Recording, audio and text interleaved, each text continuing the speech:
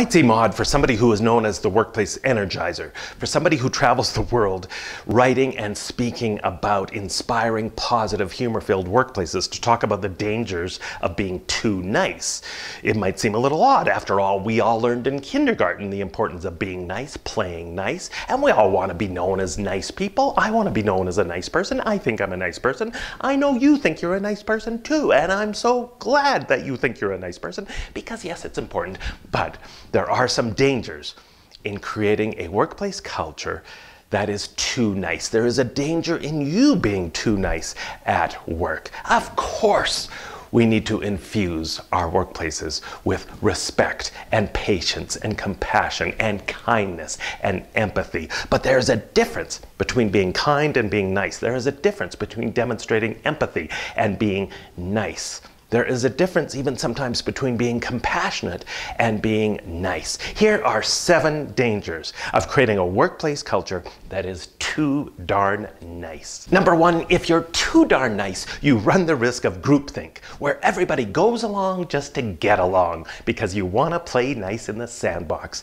So nobody brings up the elephant in the room. Nobody challenges assumptions or asks challenging questions or offers opposing ideas.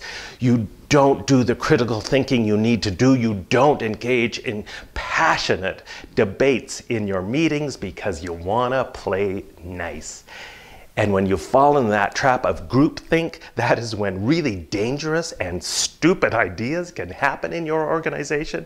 That's when, as well, you don't get the best possible idea. You miss out on a really awesome, fabulous idea because everybody just wanted to get along and play nice. Second danger of being too darn nice is you run the risk of creating so much stress for yourself and even ultimately burning out at work because you don't know how to say no to anybody because you want to be nice. So you say yes to everybody. Sure, I can do that. Yes, I can help you out. Yes, I'd be happy to do that.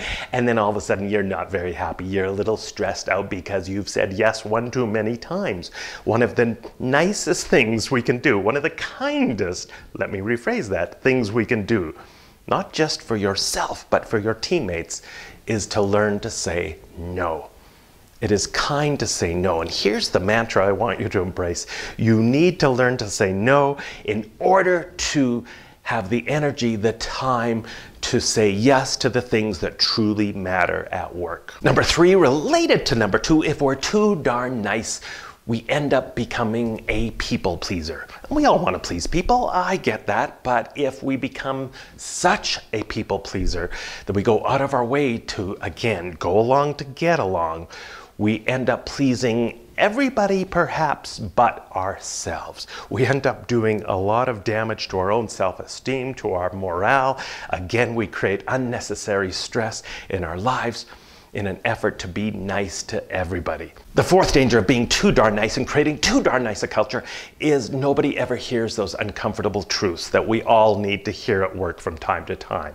And when we don't hear those uncomfortable truths, we are doing a disservice to one another. We are doing a disservice to the people who need to hear them.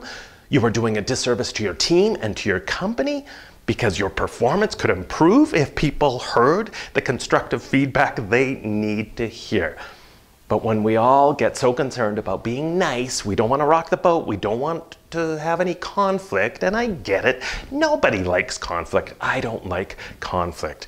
We need to reframe that. We need to understand that successful rocking teams and workplaces thrive on an atmosphere of open and honest feedback, of open and honest communication. It is one of the kindest things you can do to offer constructive, positive feedback to a colleague, to your boss even. Imagine this. Imagine you were working in a job and for 12 years you were doing something that was annoying the heck, driving your coworkers batty, and nobody came and told you. Wouldn't you want to know? Wouldn't it upset you to find out 12 years later that you were doing this and nobody spoke the truth to you because they didn't want to hurt your feelings, because they wanted to be nice? And meanwhile, your performance suffered, your career suffered because nobody told you the truth. One of the kindest things we can do is learn to have those difficult, challenging conversations and create that environment that is open to honest and constructive feedback. Number 5, a subset of number 4, and we know this from the research, people don't speak up in the face of unsafe work practices because they want to be nice, they don't want to create conflict in an awkward situation, they don't want to be seen as the jerk for being the person who speaks up.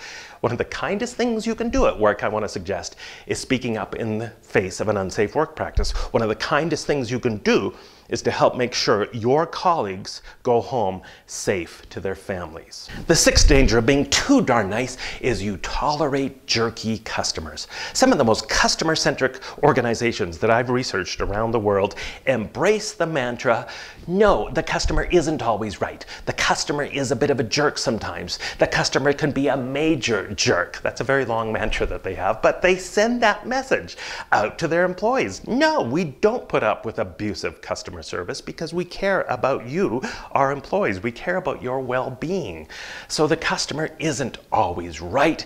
And we need to be brave enough to fire our customers sometimes and to send the message, we don't need your business. If you want to be a jerk like that, please go visit our competitors. They'll be happy to have you. But we are not going to put up with that behavior. If you put up with jerky behavior from your customers, it does a disservice to your employees, it does a disservice to your other customers, and it harms your brand. And number 7, and perhaps this is the biggest one of them all, because we're so nice at work, because we all want to get along at work, we tolerate jerks at work. As I talk about in my book, The Jerk-Free Workplace, jerks create an enormous amount of stress.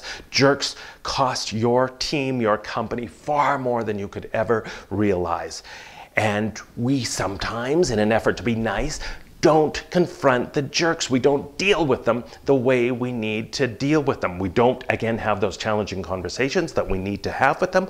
We don't confront the jerks because we want to be nice and avoid the conflict. And I get it. One of the toughest things we can do in an organization is to let somebody go.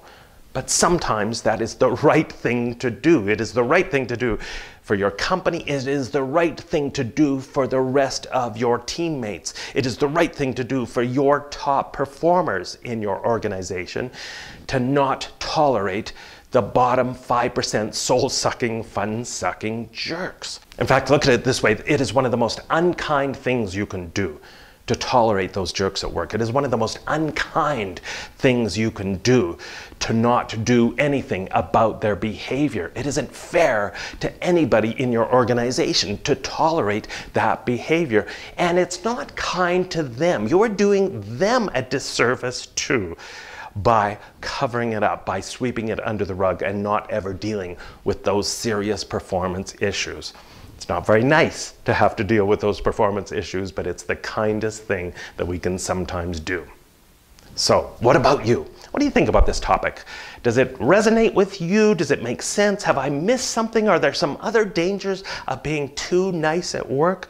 Do you buy that there's a difference between being kind and being nice at work? I would love to hear your comments on this. Please leave a comment in the comment box. And if you haven't yet joined our growing community, please hit the subscribe button and subscribe to the channel Inspiring Workplaces, where we talk about creating non-jerk-like, positive, rocking workplaces that drive outrageous results.